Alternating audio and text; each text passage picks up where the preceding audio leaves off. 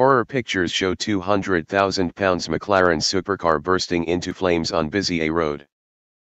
Horror photos have revealed the moment a £200,000 McLaren supercar burst into flames on a busy road today.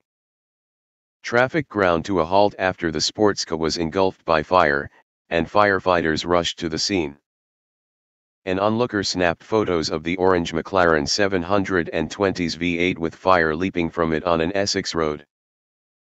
The model of luxury supercar sells for £200,000, according to Carbuyer.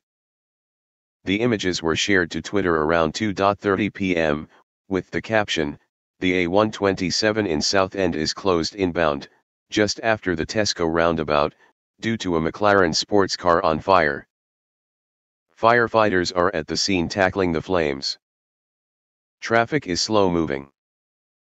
Essex County Council's Travel News posted to Twitter around the same time and reported the busy road had closed.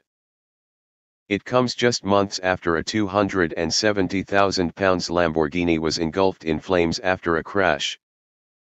Shocking footage showed the moment the blaze started, after a high-speed smash on a motorway. The luxury supercar erupted into a fireball on the motorway as shocked motorists watched on.